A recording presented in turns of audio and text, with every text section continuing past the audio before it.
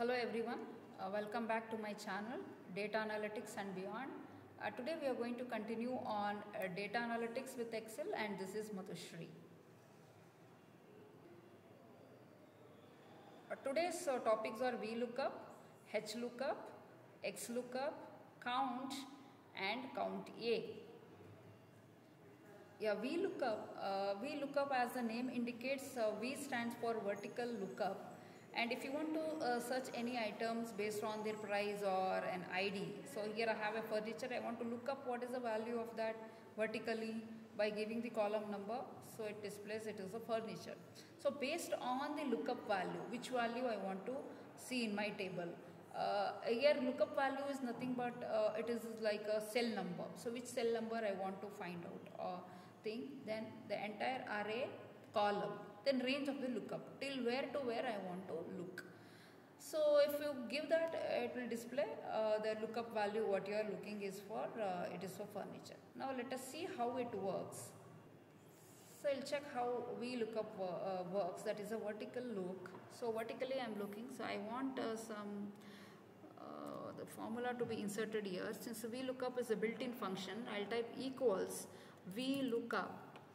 Okay, select this function, then which value I want here to be displayed. So I am going for any of this laptop.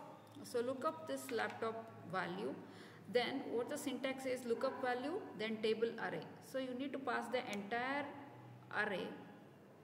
Okay, then the column index, which column I want to look, whether it is the first, second, third, fourth, 7, 5, 6. Okay, sorry, it is a column number 5. So just you need to count which one I am looking. This is 1, 2, 3, 4, fifth one, then comma. So here it asks approximate match or exact match. If it is approximate match, put it 0. If you want a false or exact match, you can put it depending on the conditions. So now I'll press enter. So when I press enter, I got laptop, because when we look at this vertical, the fifth is the laptop, so that it is displayed. This is about vlookup. Next, so this is HLOOKUP. H indicates horizontal look, so it searches the value into top of the row of a table or an array. So this is the top of the table, or in an array if you return the value of the column or a row, that table that you have specified. So don't HLOOKUP, when to use HLOOKUP and vlookup. So I have just given a comparison. So when the values are located in a row across the top of a table, so if it is located in the form of a row across the table, then you use HLOOKUP. So when we use the vlookup, means which is located, if a data is located in terms of a column, then you use vlookup functions. So syntax is given, again the same thing as a vlookup, HLOOKUP, mean which value you are going to look up, table, then the row index. So there we are given the column index, here you have to give the row index, then range of the lookup value. So if we give, the output will be displayed. Now let us see how it, so vlookup, we looked through the rows, and now I am going through the columns. So how it works, so just I click on HLOOKUP. So HLOOKUP, click on this, which lookup value. So I want to look up values of this mobile, comma, which lookup value I want to find out. So that I have to give here. Suppose I want to know the price, so I am passing this entire array here. Okay, so lookup, comma, then I am pass this array. So which one I want to display, this column, whether I want the product code, quantity, or the price. Since this is a price, I want to find the price of a phone. So price is present in 1, 2, 3, 4th column. So that 4 I am doing here, and the range. So the range, I want the exact match, so close the bracket, enter. So it just displays the price of the phone. So similarly, I want to know the cosmetics, then again give HLOOKUP. So HLOOKUP, open the bracket, which one I want to find, cosmetics, comma, which column I want to find, I want to find the price of the cosmetics. So price is present in the column number 4. So this entire price, you do it, then price is in 4th one. So I present A14, or directly I can press 4, then I want the exact match. So cosmetics it will come.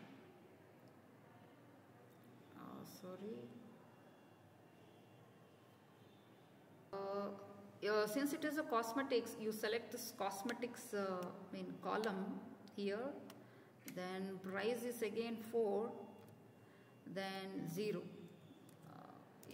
So it will display the price. Suppose I want to know the quantity of this phone. So again same HLOOKUP. Just I'm giving you a couple of examples so that you will get to know. So I just want to know price of the phone. So I click on the mobile, comma price I want. So price of the mobile. So price or the quantity. So I'll click the mobile. So quantity is present in which column number? So this is 1, 2, third one. So I have to type 3, then 0. So got the price. Suppose I want to find this product code of the cosmetics. So what I will do? So HLOOKUP, again same thing, HLOOKUP.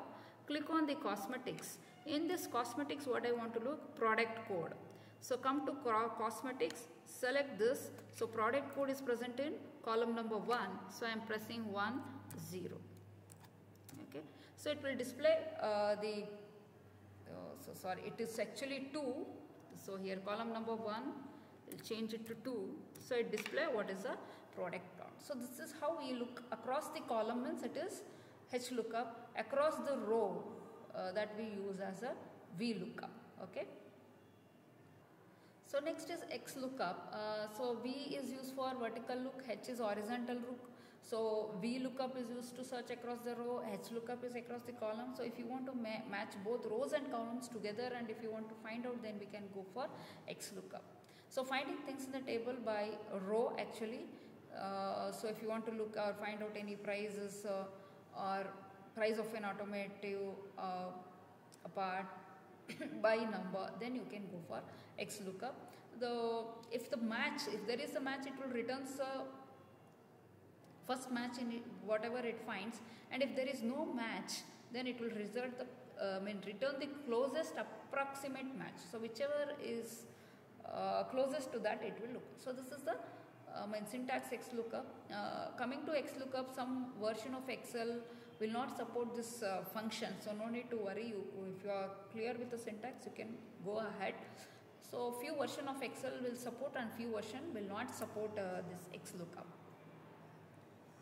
So we are into XLOOKUP function. See, when I type XLOOKUP, this function is not available in my version of Excel. So just I'll try to show you. In your system it may work. So just select which one I want to look, and the entire category, I'm just trying to do this. Then which match exactly you want to look into 0 match. So for me it will not display because the function XLOOKUP is not supported in my version, but you can try it in your version. It will definitely fetch the value of X. So next is a count function. Actually count is very easy.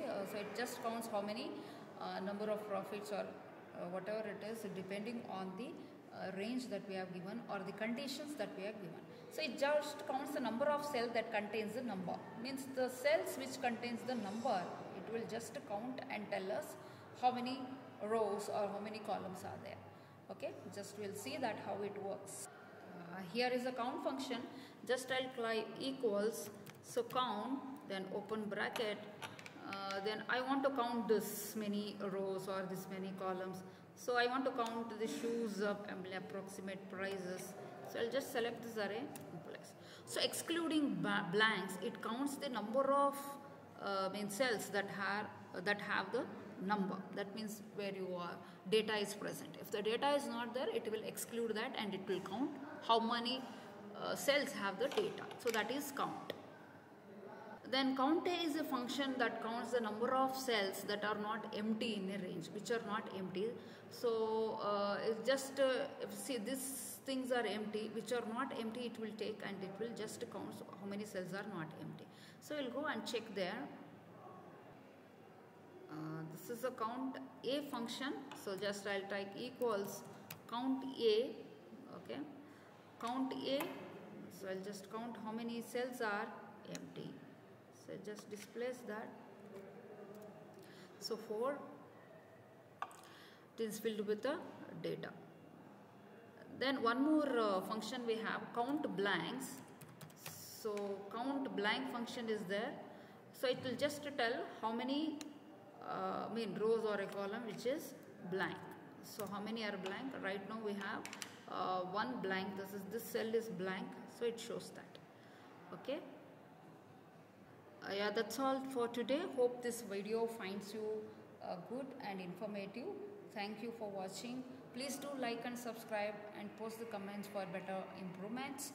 And please do subscribe my channel, that is Data Analytics and Beyond. I have given the reference of my channel. Please do like, share with your friends. Thank you so much.